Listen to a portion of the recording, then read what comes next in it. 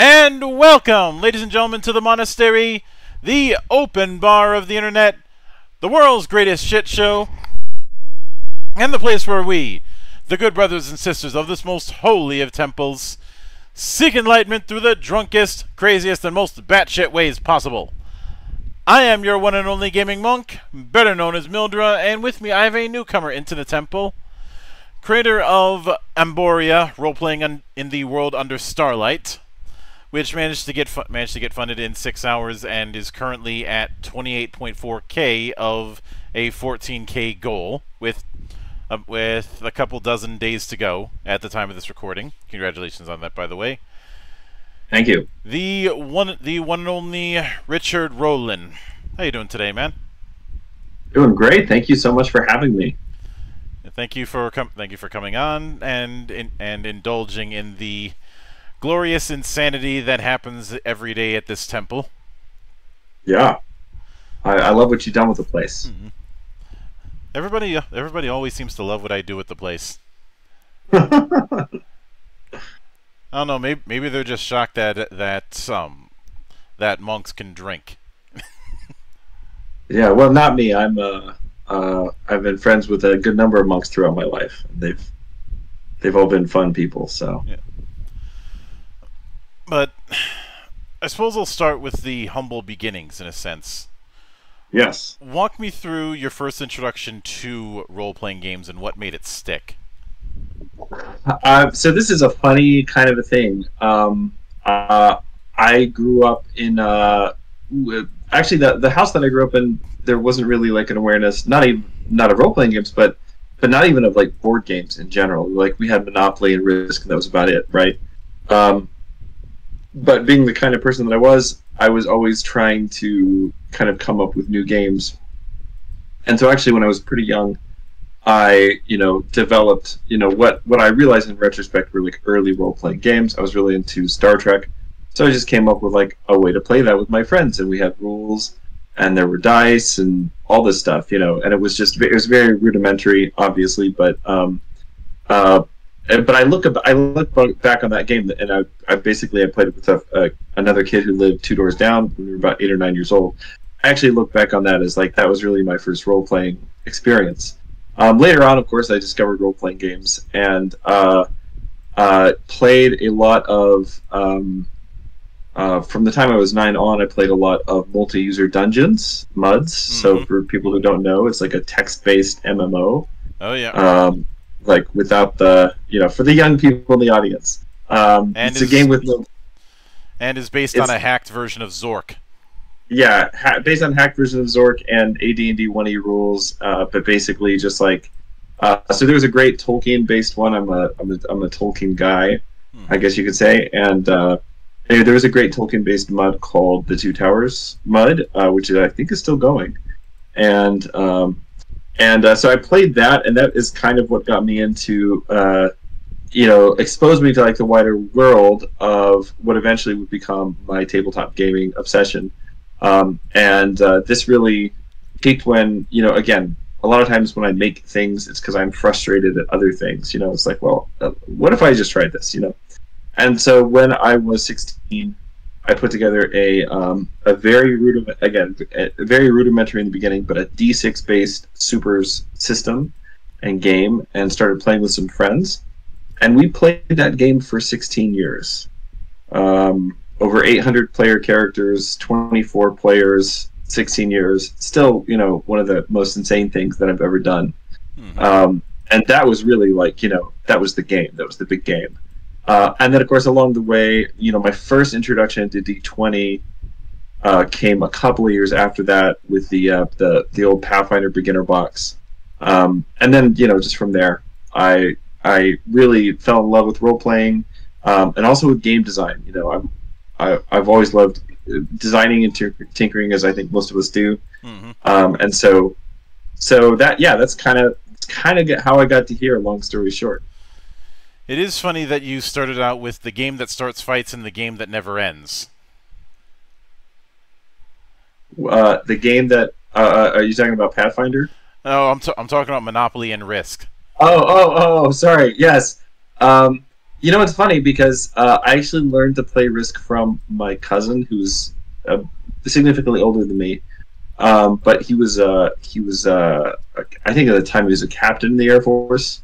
But he had just gone to like war college or whatever, and so he was teaching me to play Risk, and he's like, "This is how you strategize," and this idea that it's sometimes good to sacrifice something that's not part of your overall objective because it'll get you to where you need to go. So I mean, he's really the person that taught me strategy. I've always loved strategic games. I've actually kind of recently rekindled a love for miniature wargaming. Been playing a lot of like 28mm Ancient World skirmish games and things like that. So, I mean, it could have been worse. You could have started out with Jenga, the board game equivalent of torture. yes. Well, I've never been one for party games. I just like games, period. But I know some games can be a bit more volatile than others, and anytime somebody complains about games nowadays being or even RPGs being too complicated, I have the urge to show them the campaign for North Africa. Oh man. Yeah, that I remember. There was another kind of a similar game that one of my cousins gave me. That was it was the one like the Battle of the Suez, but as like all the little tiny cardboard shits and giant hex maps and stuff like that. Love that stuff. Honestly, actually, still love that stuff. Yeah. There's nobody to do it with, but it's, to me, it's still very cool. It's like, I think it's cool because it's so unapproachable. I'd like to say Campaign for North Africa is unapproachable, but I've had stories relayed to me of army guys who broke it out at the barracks, and after a while the fight broke out. Yeah. Diplomacy's that way too. I would never play diplomacy with a group of friends unless I was like, all right, I'm ready for this friendship to end. Yeah, it's kind of like how there's the gag about how Mario Kart ends friendships. Yes. Yes.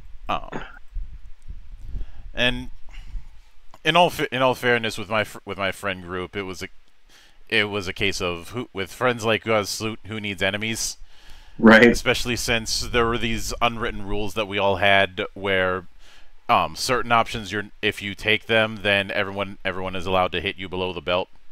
Yes. If that seems excessive, that was the whole point, to make that punishment worse, so bad that nobody would try it. Like, oh, you're gonna play this character? All right then. If you're gonna, like in the days of GoldenEye, the rule was if you played Odd Job after the round, you had to stand in this one spot, and everybody punched you below the belt. Oh, jeez. Oh, like actually punched you below the belt. Yeah, because if you played GoldenEye back on the N64, you know exactly why I would do something that harsh. Yeah. I did play GoldenEye on the N64. I played that and Ocarina of Time and Street Fighter. Those are my games. But in something like Tekken 3, there was a rule of nobody picks Eddie for the same reason. And even to this day, I have the pain glass whenever somebody does something really stupid or gets caught cheating.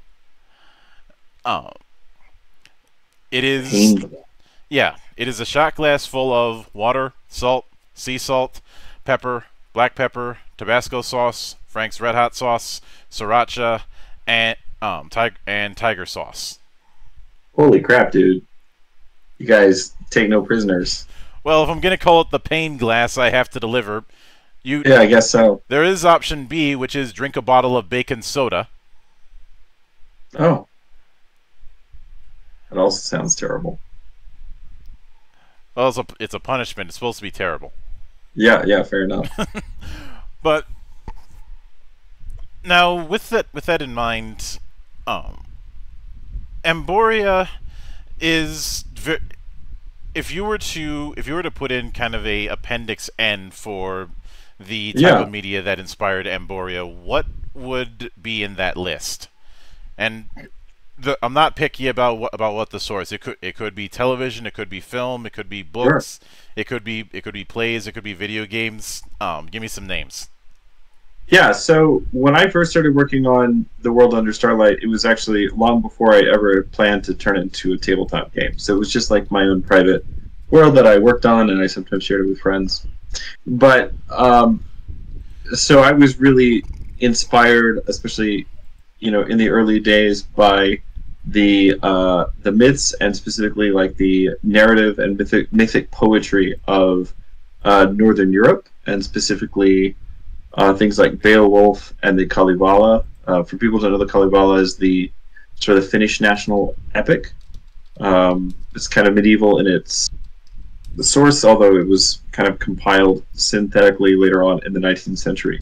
Then also, things like Sir Gawain the Green Knight. I mean, my academic training, I have a master's in Germanic philology, which is basically the study of medieval languages and the texts that which were used to in which those languages appear.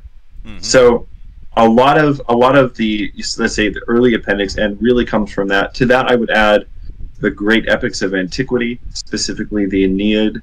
I think has been really foundational for forming my imagination. But there's also a lot of like the red and blue and yellow fairy books from Andrew Lang, and the writing of Alfred Lord Dunsany, who was somebody who had a really remarkable influence on a lot of early fantasy writers who would come after him. People like Clark Ashton Smith and H.P. Lovecraft and so on.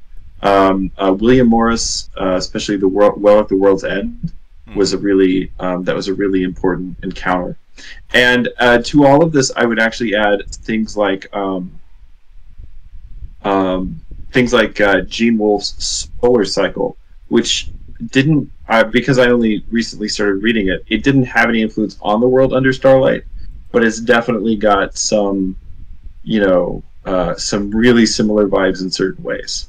Especially, I think, some of the things that Wolfe was trying to say about like time and space and personhood and all these different things. Mm-hmm. So yeah, that's kind of, I mean, that's a broad, and I've got a longer list actually. There's a list in the book. One of the things that I would sort of include in my Appendix N would be something like the Benedictine monastic diurnal, because one of the interesting things about the Middle Ages is the way in which there was a like a life of prayer that was cyclic, right? A way of like marking time, but also like a way of bringing significance and meaning into time. To use the Greek terminology, like turning chronos into kairos, turning space into place, right? And so that's also had a huge influence on things. So I mean, one of the things that I think makes the setting really unique is that it does have its own a detailed sort of liturgical rubrics, right? That there's actually, it's, one of the questions that, the kinds of questions I like to answer are things like, well, how would people pray in a fantasy world, right? If they believed the world was really this way and stuff like that, like, what if instead of like just making a bad pastiche of like real world Christianity or paganism or something like that, what if we really thought about what are the implications of this world? What's the cosmology of this world? How will this affect, the ritual life of the common people who live there and who believe in this stuff? And so I mean, so that's one of the things. And this will be, all of this will be in the books that we have coming out. There are, though, in the role playing supplements themselves, there will be like just enough of that kind of stuff for you to add flavor and texture to the world. But then if you want to go deeper, or go deeper and kind of like mine it for material for your own adventures, or just to read for fun if you're into this sort of thing, there are actually a series of 5 books, the first 2 of which at least you'll get in PDF form because they're as an add-on, because it's one of the stretch goals that we unlocked. And possibly the other 3, just depending on how the Kickstarter goes. So but those are like books of detailed, it's all the myths and legends, not just in like encyclopedia entries, what people believe to have happened, but also let's say, in a more participatory way. Like, how would people actually participate in this myth? Like, what's the ritual? How does it affect, like, what you eat that day, and how you dress, and where you go, and what you do, and how you greet each other, and all that stuff is going to be in those books. So those are called the 5 books of odes. Yeah. And that's So that's like that. The setting is kind of like of that character, I guess you could say. Yeah, and taking that into account, two things on that. One, in a lot of games, when they really double down on a given setting, they will have certain sections written in universe style, as if you're reading somebody's journal or notes or something like that. Do you plan on doing something like that within parts of the book? Some parts of the book, the core book probably won't have that so much. Although I do plan on doing like a chapter header for like that for each of the chapters of the core book. But then there's going to be a lot more of that kind of stuff in the campaign book. So the Kickstarter is for 2 books. We should just say there's a core rule book, and then there's a campaign book called Thunder in the North. And the campaign book is it's really like a campaign toolbox. This is actually the campaign that I've already run for my playgroup here at home, and basically I'm taking all of that material and putting it together into a book for a sort of like a long form narrative campaign, but also like with heavy sandbox elements, because what I really want to do is just give people tools to run the game that they want to run, and also that kind of follows their players are going to make different choices than my players. So but then like the books of odes and all of the other literature, some of which is being published through another publishing house called Darkly Bright Press. But all of the other literature for the world is written solely from the perspective of somebody in the world. This is actually something that Tolkien said, that there's no tale without the teller.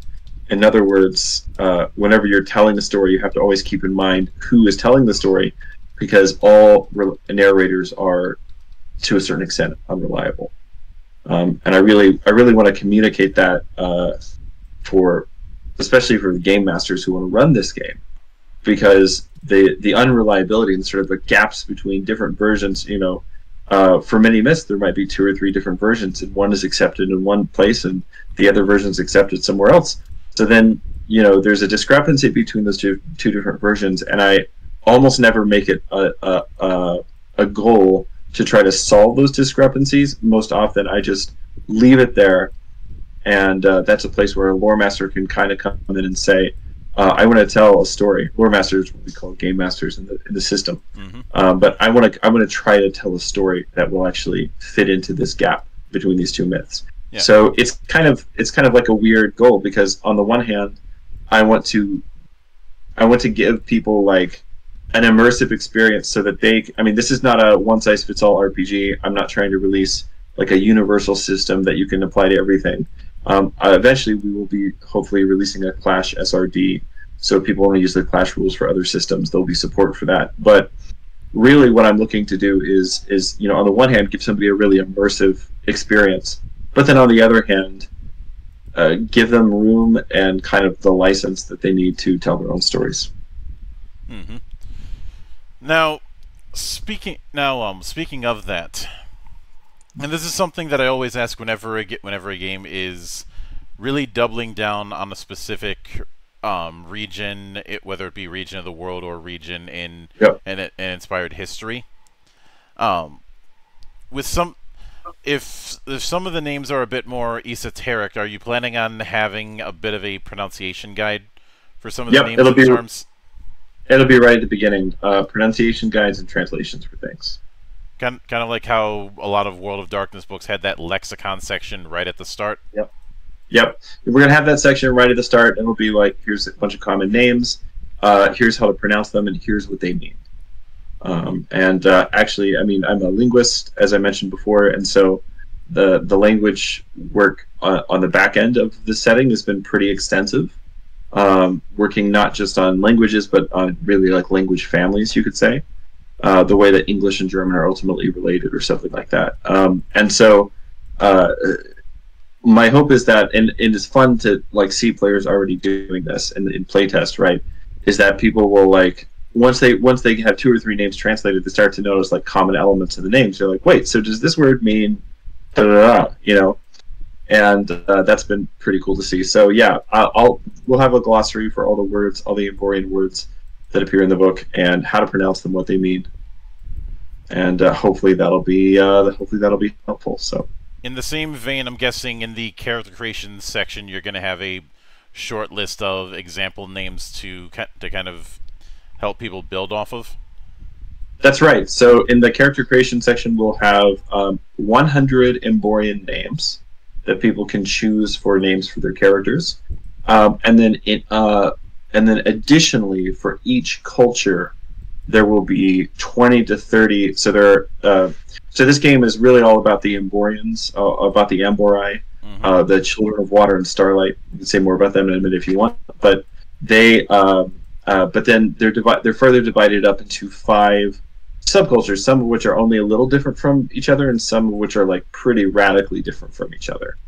And so there's 100 names included, which are just general, like everybody, any Amborian could have these names. But then there are like culturally or like regionally specific names. The way that, you know, especially not even so much nowadays, because we're more homogenized in the U.S., but, you know, even 50 or 60 years ago, somebody has a certain name, you'll be like, oh, your family must be Italian, right? That kind of a thing. So so it'll be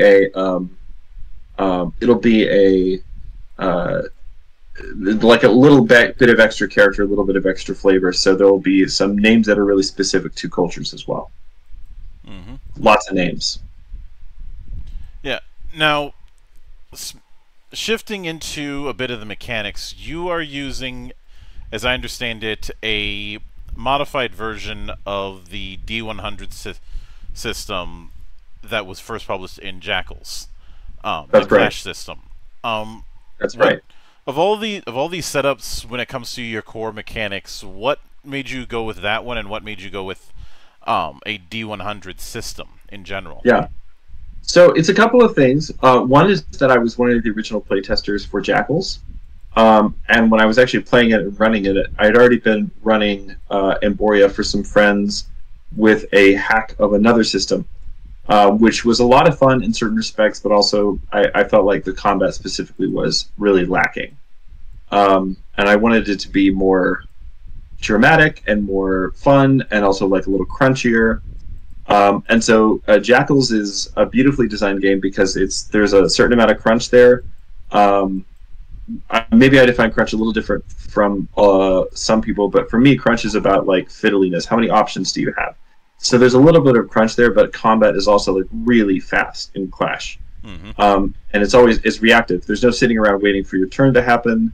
There's no sitting passively when somebody attacks you. You know, you have options, because you always have options, as a player, you always feel like you have agency in a fight, but also the fights tend to go pretty quickly. Yeah. And so I really fell in love with the combat system specifically, and there were a lot of other things that I liked. I liked the way the approach to magic as being part of like a ritual system, as opposed to just like arbitrarily, here's this list of spells, right? And you can cast Fireball and I can cast Fireball, even though we're like, I'm a cleric and you're a wizard or whatever. Yeah. So I really, really liked that approach. And, you know, I'm sure Jam would not mind me saying I influenced that approach, because these are long, long talks we had about, you know, for years before he made Jackals, about, you know, what would a magic system really look like if we wanted it to, like, because I mean, I think one of the things that's lacking, especially in D20 games, and I'm not hating on 5e or D&D or anything like that. I love D&D. Don't worry. Don't worry. Everybody gets the roast here. Yes. But what I will say, one thing that's really lacking, especially for modern D20 games, 5th edition, Pathfinder, so on, is a sense of wonder associated with the magic. The magic is just kind of there, and it's expected, and like you sort of like as a player, you expect, you know, like, yeah, it's just like it's expected that the game runs on magic, basically. And what I really want is like that sense of like wonder and strangeness, and maybe even a little bit of danger associated with it. So anyway, Jackals. So these are all things that we talked about as Jan was working on Jackals, and when I played through it, I was like, you know what? With just a few changes, I think this would be a wonderful vehicle for Amboria. And so then I just started kind of rewriting Amboria, or rather rewriting Jackals to kind of fit Amboria, and coming up with, you know, what would the ritual traditions be in a world under Starlight and things like that. And so obviously there are going to be a lot of commonalities. You know, the core mechanics of the game are the same. It's a D100 skill-based roll under system. Mm-hmm. As for why a D100 system, I really like the flat, let's say the flat progression of D100 games, right? Where you kind of choose your own path and you choose how your character is going to progress. You're not locked in to a single class, but then also your character, as your character progresses, and it's not like, you know, there's a weird, let's say, like progression in 5th edition D&D, for instance, where you go from being like a pretty competent hero at level 3, let's say, to being basically a god at level 20, right? You know, and so that's like it's a really steep power increase, right? It's a really steep power increase.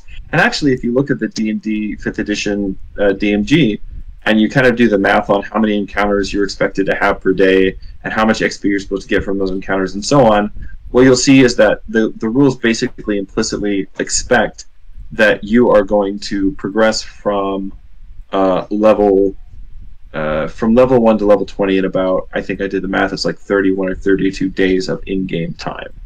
And that's just not the kind of story that I want to tell in the world under Starlight.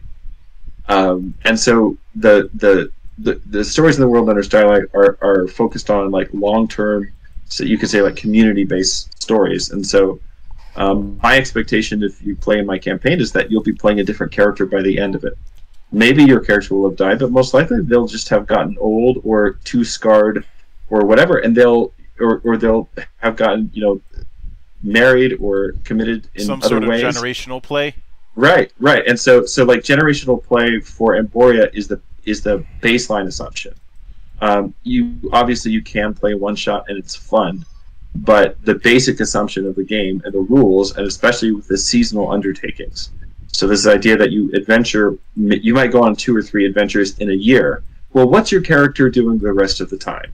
Well, what they're doing the rest of the time is trying to increase their influence, trying to build up the communities that they're a part of, trying to investigate, search for answers, find lore. But also maybe they want to write a play and start a theater house, and maybe they want to found a military order, and maybe they just want to build a fleet of merchant ships and accrue some wealth that the party can use later. All of these things are things you can do in Amboria as part of your seasonal undertakings. And so there's like the idea is that between each adventure, almost like there's almost like a little mini game that could be as simple as, you know, I just message you and say, hey, what's your seasonal undertaking before our next session? Or it might be we set up like a little 30-minute mini session and role play some things out. So there's some leeway there, but this, to me, like this kind of generational play, which we did in my Supers game. Again, you know, the Supers game went 16 years, and people were playing 2nd, 3rd, 4th generation characters by the end. But I also ran another game that was really influential for me, which should definitely be in my Appendix N, at least when it comes to game design, is the 1st edition of the One Ring RPG, which is a game I really love. But there's a campaign that comes with that called The Darkening of Mirkwood. And The Darkening of Mirkwood takes place over the course of 30 in-game years. And we played through it. I played through it with a group. We played for 7.5 years in real time to get through that 30-year game period. And people they were playing like the grandchildren of the original characters by the end. Yep. And it was really awesome, really, really satisfying, and also like affected all of us in a deep way that, you know, where it wasn't just I care about my character, right? There are lots of good games for that. But it was like, I care about this community that so many people that I love, like so many characters that I love, have fought and died to build up and protect. And now it's being threatened, and now that feels really personal, you know? So that's the kind of game that I want to run, and it's the kind of game I want to play in. So Thunder in the North is going to be It's going to be a 10-year campaign, 10 in-game year campaign, with an average of about 2 adventures per year. Although in the final years, those are mostly just outlines because in the last 2 or 3 years, there's no telling where your campaign will be. But basically, it's all the tools you need to run like a 10 or more in-game year, long-form, multi-generational campaign. Which again, for me, that's the juice, man. Yeah. When you mentioned the idea of a campaign taking place over several years, and multiple characters being used, there were 2 games that instantly came to mind, and I'm curious if these games have been brought up to you while developing Amboria or during this Kickstarter. One of them is the passion play kind of design in Ars Magica, where it's somewhat expected that because of that design you're going to be playing multiple characters as a player. Okay. The other, and this is the bigger one, especially given the whole year-over-year thing, is Pendragon. Oh yeah, Pendragon. So I've never played Ars Magica. I'm only like a little familiar with it, but Pendragon that's the granddaddy of this style of play. Like Darkening of Mirkwood, which I mentioned a moment ago, was directly influenced by the Great Pendragon campaign, and I have never gotten to play the Great Pendragon campaign. I have read through it multiple times, fantasized about running it. I even have a giant notebook that every few years I just go back and I read all the medieval Arthurian stuff, and I just fill notebooks with ideas for when I run that campaign one day. And I would say, again, talking about Appendix N, man, the Arthurian stuff has influenced the world under Starlight in more ways than I can probably even put a finger on. Love those stories. There's something really just like deeply strange and weird and mysterious about all the stories that sort of collect around the person of Arthur. And the definitely like the magic in there is just really weird, really, really weird. So much like I don't know. It's to me so much more compelling than a lot of modern fantasy. But anyway, yeah, Great Pendragon campaign. That's the granddaddy of this play style. And someday, I'm gonna run it. Yeah. Is that like how someday we'll be able to walk into the 1997 Procrastinators Convention? Yes, someday. Well, I mean, the thing with running a big Arthurian campaign is you have to find some people who are like really into that. Mm-hmm. It's such a specific kind of a thing, and you have to get people who are like, you know what, I really like Mallory. Let's do that for the next 10 years of our life. And I do have 1 or 2 people who are interested, but just the right group hasn't come together yet. I hope that it does, though. Mm-hmm. Now, speaking of that, when it comes to utilizing, you talked about wanting to add in a degree of wonder, which for Magic it's very easy to do that just from a narrative perspective. Yeah, if you're a good GM, you can cover almost anything. But the real interesting part of that is how to express that in mechanics, especially if somebody is, I'm not going to say a spellcaster, but somebody who is magic adjacent. Yep. So a lot of this does come down to narrative, and I'm trying to provide as many good resources as possible for game masters, for lore masters to do this. But I mean, like, so for instance, the main, you could say almost like the most common sort of quote-unquote spellcaster class, right, are the priestesses of the Sacred Well. So the Sacred Well is the primary order, the primary religious order, or the primary religious, like, basically the official Amborian religion, let's say. Mm-hmm. It has a female-only priesthood, so the queen is the high priest, or high priestess, and then kind of descending down from her. And there are these women who tend these sacred wells. Some of them are like large shrines and monasteries in major cities. Others are just like tiny, forgotten, natural springs on an island in the middle of the sea that nobody's been to for 100 years. but there's women who tend these naturally occurring springs which feed into the sea. So the campaign happens in the lands around the sea. Basically, the main campaign is set in an area a little bit larger than, you could say, like the Aegean Sea, which, if you think about it, according history indicates that is quite enough area for many generations of interesting and terrible things to happen. Mm-hmm. But it's but the water and the relationship of water and starlight and all that stuff for the Amborians is very deeply mystical, and also, you could say, ontological. It affects their very being and who they are and how they conceive of themselves. And so it's the job of the priestesses of the sacred wells to tend these wells and cleanse them, preserve them, protect them. And there are also the certain the ancient oaths of earth and heaven that they have to bear witness to and kind of renew on a daily basis. Anyway, so this is one of the one of the more common, let's say, ritual traditions, ritual paths that a player character could choose. And if you do this, then you'll get like some general rites that any well priestess knows, and then also some that are really specific to where you're from. Mm-hmm. So because their religion might be a little bit different in different parts of the world, but the rites themselves are hymns, and the book provides descriptions for the hymns. But then also, like, in an appendix, we're going to provide just the actual text of the hymns, which is already written. I mean, that stuff pre-existed the game by a decade. So we're going to provide the actual text of the hymns. So the way this plays out at my table, and this is really just my players because they're into it, this is how they want to play. The way this plays out at my table is that the players will very often read the hymn or read an excerpt from it as they're casting the rite. So they're casting the rite, and they'll read the hymn, and some of the hymns actually have a call and response. They have a call and response feature to them where they actually become augmented or become more powerful or more useful if other players also join in the ritual. And so a good example of this is the Litany of Banishment, which is a real good thing for getting evil things away from you fast, let's say. So the priestess can start chanting the Litany of Banishment.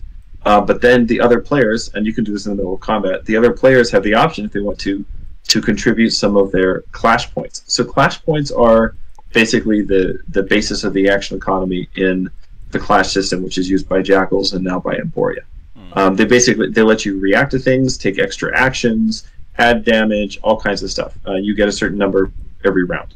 So if players want to, they can contribute some of their clash points to the priestess's ritual. It doesn't take away their turn or anything like that, but it basically represents them, engaging in the sort of the call and response, right? So she's saying she's chanting litany, and they're saying the responses. And my players will actually do this, around the table, and it's chilling in a good way. Like it's just this really, really compelling moment. And it's really immersive for everybody. The same thing with like the funeral rites and things like that. All of the stuff exists, and it's not to say every player is going to want to do this or will be comfortable to do this, but like basically, my pledge as a designer is, as far as you want to go down the rabbit hole, I will be there with you. Mm-hmm. And so that's just like one way that I think it really helps with the sense of wonder, but also just like the magic itself is much more. It's fairly subtle. You're never going to see somebody like casting a lightning bolt or something like that, right? The way that the magic works is kind of fairly subtle, and it affects things in you could say indirect ways. And then there's also just a lot of stuff in the world that is, especially in certain locations. Like so, the world it's not a high magic setting, mm-hmm. in the sense that you're going to be walking in the street and see like a magic powered gondola sailing overhead or something like that. It's very much kind of a late antiquity, Dark Ages feel in that sense. But there are places that are more magical than others. And when you go to these places, there are just very strange things that can happen to you. Many of them have to do with just sort of like the eddies that, let's say, the River of Time gets caught in. And so you'll have these opportunities during the campaign to actually go back into the past. We had some players who like created a whole like grandfather paradox for themselves, Yeah, just it's like mysterious, wondrous, and I think that wonder comes from a combination. You know, when we feel wonder about things, it's not just surprise, because then we wouldn't feel wonder on our second visit to the Grand Canyon, right? So when we feel wonder about something, we feel wonder because we've encountered something that is large, larger than ourselves, right? And then maybe older than ourselves or something. But also usually it's because it's something of great beauty. Yeah. And it's very, very important to make this game and this world be, above all else, beautiful. And that is not to say it's perfect or everything is black and white or whatever. Like, even the official adventures that will be coming out in the core book are very, let's say, very complex, very ambiguous, lots of political intrigue and that sort of a thing. But there's a sort of like, beneath all the grime and all the corruption that's currently affecting the nation and the setting right now, beneath all of that stuff, there is also, there are things, you say, moments of great beauty that kind of like, that shine out at these odd moments in the story. And I think that hopefully that's going to also be where the wonder comes from. Mm-hmm. And it's good that you mentioned that, because I have seen many people talk up a storm about how we need to bring back that sense of wonder in in fantasy gaming. But whenever I hear the talk about it, I end up tuning out. And a big reason for that is twofold. One is it being very clear that they're talking, the way that they talk is as if they're the ones being the GM, which in a lot of these situations they're not, because they're not at my table. Yep. There's also the fact that there's a lot of emphasis on emotive, almost purple prosy language instead of, okay, getting down to brass tacks, how do we put that in both the mechanics and the narrative? Because putting it in the narrative, anybody can do that. You just have to have a good sense of description as a GM. But narrative is only one half of the matter. My mentor used to say, a novelist is shorthand for a bad DM. Nice. Which, a bit extreme, yeah, but that was kind of his thing, for one, and two, in a roundabout way, he's right. Like, yeah, if you have a specific story that you want to tell, and only that story, and not deviate go from write it a at novel. all, go write a damn novel. Go write a damn screenplay, and leave the actual role playing to the people who want to role play at the table. And that's, I could not agree more. And that's the reason why this whole thing of we need to bring this wonder or weirdness or what have you into fantasy games is so frustrating, because everybody is only tackling half of the problem. Like, you can write what good is a lengthy, elaborate description going to be if at the end of the day I'm still rolling to cast magic missile? Right. Yeah. Yep. Yeah. This is really important, because I think it's a mistaking of what wonder really is. Like, again, it's like it confuses it with novelty. Like, if that's somebody's idea of wonder, it'll only work the first time. And then the next 6 castings of Magic Missile, when you hear my amazing description of what it looks like again, you're going to be like, oh, right, I know, the thing with the... Right, can I just roll damage, you know? So for me, wonder, it's not about novelty. But also, I think it is something that's emergent, and it takes a while to play out. I would never try to pitch somebody and say to them, you're going to experience deep wonder in our very first session. Like, A, I'm not, like, I can't promise that. But B, like, for me, the like I said before, like, the real juice, like, what really makes a campaign a great campaign is a sort of a sustained long-term commitment. And so you could say for me, it's more about trying to create a system and setting in which I find wonder, and which, you know, my players have found it, and and then handing that off and, you know, sort of saying, all right, guys, I gave it my best go, but now it's going to be up to you to tell your stories. And also, like, for your players to make decisions that are gonna, you know, that'll screw everything up, just like my players did, and we were all the better for it. And I'm guessing a lot of this establishing wonder is going to be in its own GM section, because I think it's very important to establish that to the players, so that they're doing it in their way, not to the players, to the GM, so that the GM is able to carry that sense of wonder without it feeling like a carbon copy of what you would have done as a GM. And basically the way that I'm approaching this, especially with the campaign book, is just to we'll have all the normal materials in there, you know, hex maps and timelines and some pre-written adventures and NPCs and role tables and all that stuff.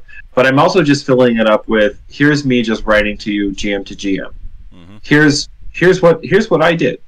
Here's what I had planned, and here's how my players went in a different direction with it. And just like, because what I want to really give people is a toolkit for their own campaign. I have never ever just picked a campaign book off the shelf and ran it, you know, front to back exactly like the guy who wrote it or the gal who wrote it intended, because that's just not how things work. It's just not how it goes, right? There's something of myself that goes into that. There's my players who are the, you know, like the big, you know, you make all the most powerful and interesting people in your world, right? People that you have no control over, and then, you know, you're never going to stick to a story unless you're a, you know, again, unless you're kind of the worst kind of GM. So yeah, my approach to this, yeah, there's going to be a lot of GM advice, but it won't really be advice. It'll just be me talking to you, game master to game master. This is how I used this. This is where I got this from. Here's how I ran it when it happened. Things like that, and just try to basically, I hope more than anything else, just to kind of like give people the inspiration they need to run their own game. Now, you had mentioned classes early on, which is a bit amusing to me, because, as I recall, Jackals is not a class-based system. The closest to that is, are you a ritualist or are you not? Yeah, and it's the same here. This is not a class-based game. Maybe I misspoke or something. I'm not sure. It's probably a case of old habits, like asking a lefty to catch a ball with their right hand. Yeah, probably. But no, it's not a class-based game. No. That's actually the whole reason that one of the main reasons I went with the D100 is because for long-term games, and again, I do enjoy D&D and things like that, but for a really long-term game, what I found is that the classless flat progression that a D100 gives you, where you can just kind of build your character out over time. This is what I said earlier, that so you're not just like locked into the progression that your class has and that's all you have. I think that makes for a better game if you're playing for several years. Yeah.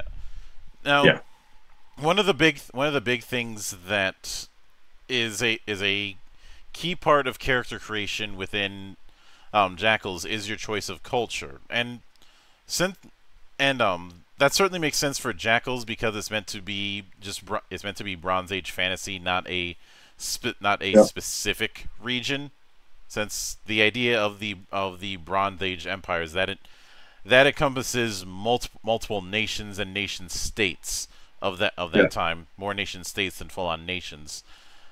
But with Amboria, because it's taking place in a specific region and a specific people, are you still going to have that choice of culture within character creation? Yes, there are 5 cultures you can choose from to start with, and there will be more later, and actually whole different races later on, that I have planned for future books. Mm-hmm. But the beginning game is just focused on, basically choosing to go deep rather than wide. Even with something like the Bronze Age, right? It's only from the remove of many centuries that we could look at something like, and say with air quotes, there's such a thing as Greek culture. Right. Well, what we're actually doing when we say that is making a whole series of generalizations about actually dozens and dozens of kingdoms and city-states, which had their own different, pottery styles and art and different beliefs about the gods and their own local, you know what I'm saying? Like Athens and Sparta, right, are the ones that everybody knows, but they have two radically different cultures, but also they're both Greek, right? And so it's the same kind of a thing here. Everybody is, all player characters, at least at the beginning, are Amborians. They're all Amboria, the children of water and Starlight. Amboria are, they're the culture about whom I've been writing all these stories over the years. And they're human-like. They have longer lifespans by a couple of decades than, on average, than humans do. They have ever so slightly bluish skin, and some of them can breathe underwater. And although not all of them, and for those who do, there are sometimes consequences. But anyway, so that's the main culture. And but then within that culture, there are 5 subcultures, which are basically regional. And some of them have a totally different religion. Others have just a very different approach to the same religion.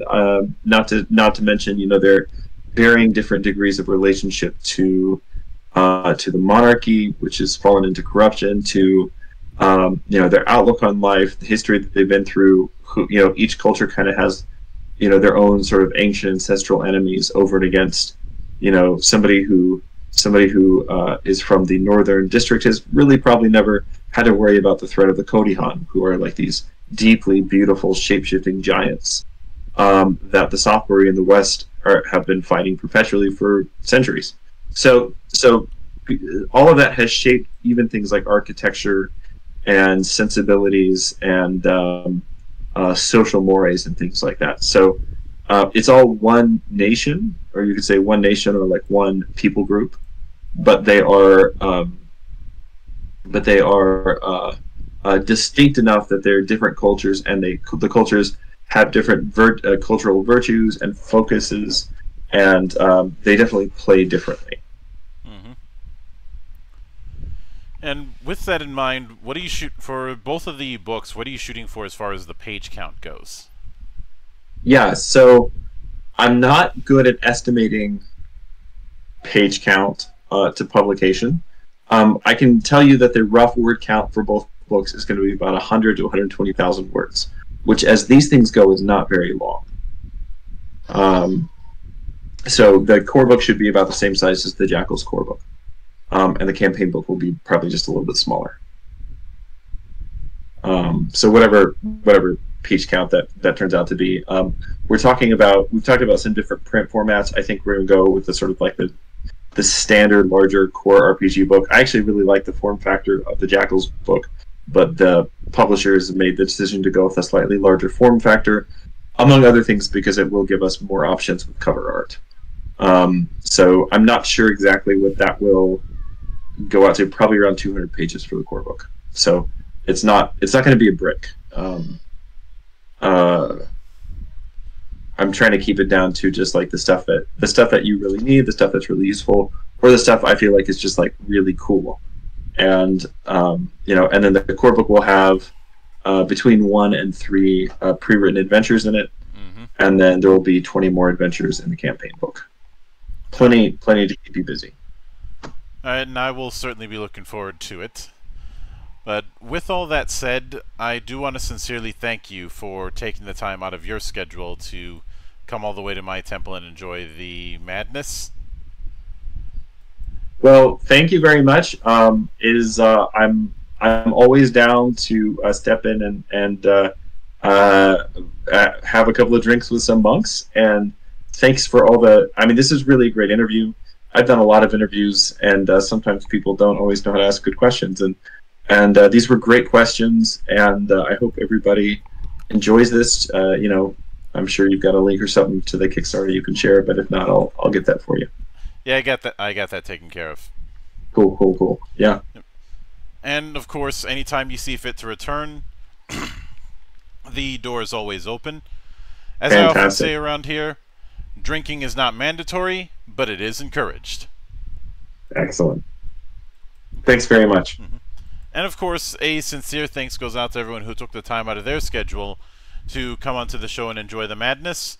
And there will be plenty more where that came from, as there always is here, on the open bar of the internet.